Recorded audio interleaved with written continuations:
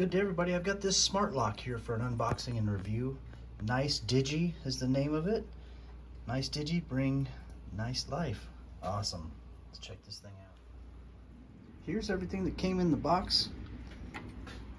Got all the pieces necessary for a door handle here. Got the innards here. Drill template. Got the owner's manual here, some keys. Here's the lock mechanism itself.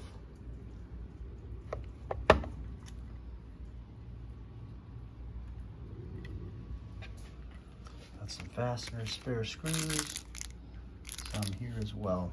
All right.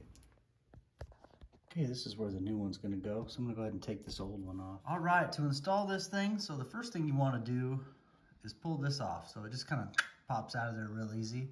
Some little tabs on there that fit down into there. But this is the mounting plate, so we need to be able to get access to the mounting plate so we can screw this in. So you just flip it over, pop it out, and this is what we'll be installing. Because what we're gonna do is we're gonna run this through, and it's gonna plug in right in there. Okay, I'm gonna go ahead and install this here with the top towards the top.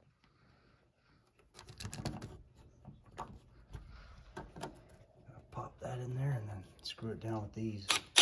Yep, that cord just goes down below there. And this is gonna fit right through there.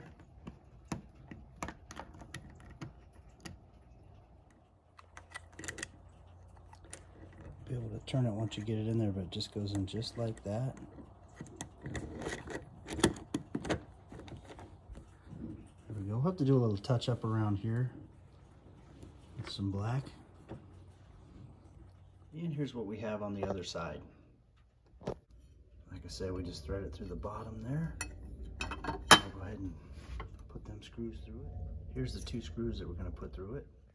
Okay, so I got those two screws installed now. Well, before you put this on, don't forget to install this gasket on the back side here. So I'm going to go ahead and do that now. I'm going to pop these out, pop that back in there, and then put this back on to arrive back at the same step. So don't forget that. There we go. Now it's reinstalled with the gasket on it. Now we can go ahead and plug in our electrical connection right down there. There we go. Now we'll go ahead and fit this thing up like that.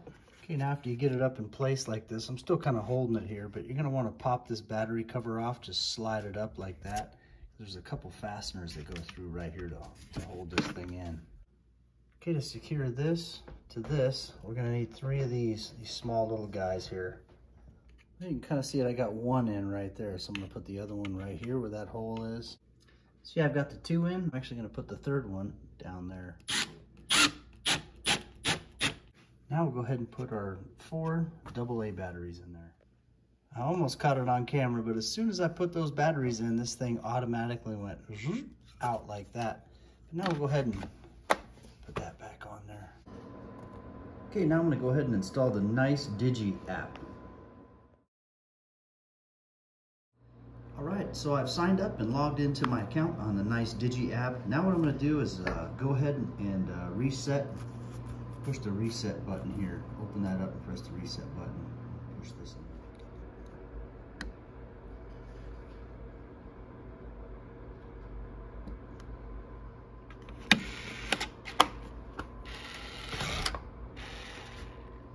So now I'm going to go ahead and pair the lock with the app by clicking the add device. There's a little add button at the top of the app on the right hand corner to add that device, to add the lock there. Okay, as far as pairing the lock with the app goes, you want to turn on the Bluetooth on your smartphone and stay near the lock within 3 meters. So I was too far away, I was having trouble getting it connected. You do need to be within 3 meters. And then you click on the add device on the app, and then on the front, you touch the fingerprint reader of the lock to light it up, and then click add. And you'll know it right away. So if it's taken like almost 2 minutes, you're probably doing something wrong. And this is pretty cool. You can actually push this button here to lock and unlock it just from your app. And if you want to share access permission with other people in your family, in your house, you want to add new members, you want to touch the member on the app and then click the plus at the top right to name the member there. You want to add your fingerprint. So touch the member on the app and click the member you want to add a fingerprint. Place the finger on the fingerprint reader as prompted by the app. So just follow the directions there and be good to go. All right, when you're prompted to do so, you'll have your thumb on there and it'll read it. You'll have to go like this when you're setting it up. But you can see it works really good. And you got full functionality back here as well.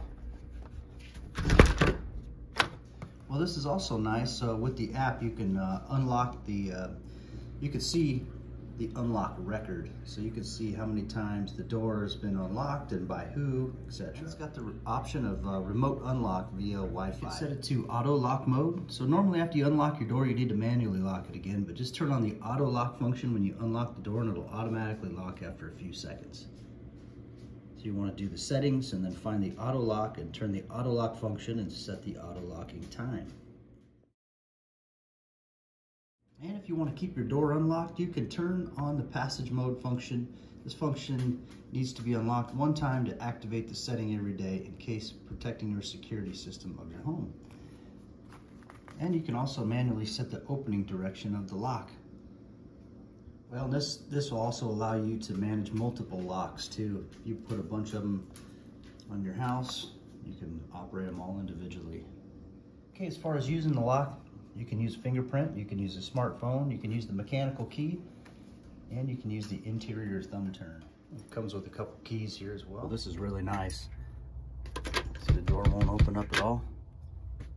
Push that button. Now it's open. Same for locking it. Now it's locked. This thing is cool.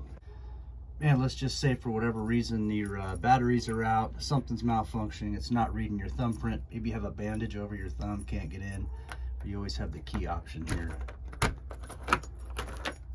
There we go. Same thing for locking it up.